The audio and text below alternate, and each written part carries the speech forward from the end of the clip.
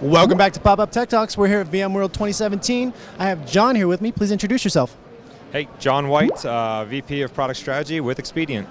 Awesome. So we were just talking a little bit before this about the Tech Field Day at Extra at VMworld. That's what they're calling it. What are some of the big takeaways you saw that? How are they going to affect your business?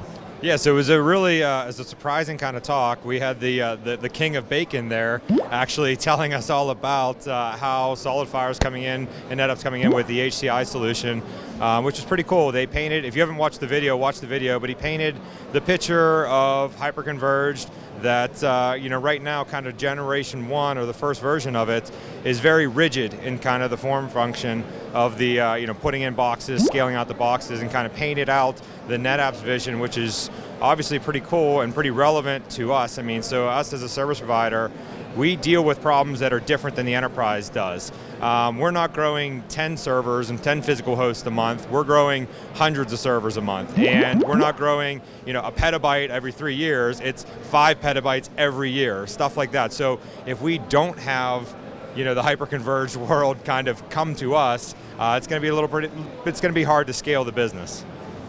Fair enough. Any other key takeaways, any other exciting news from the show you've seen? I love all the focus on cross-cloud, hybrid cloud. I think that's been big.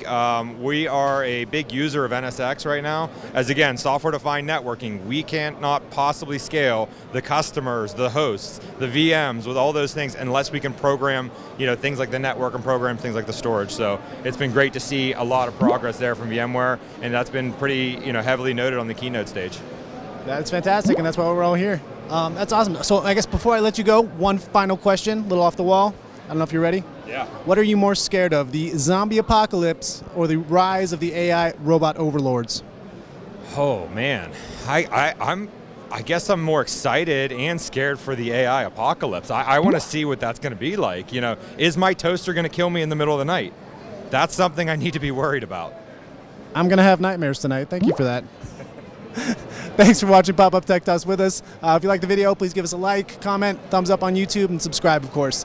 Thanks for watching, and have a great day.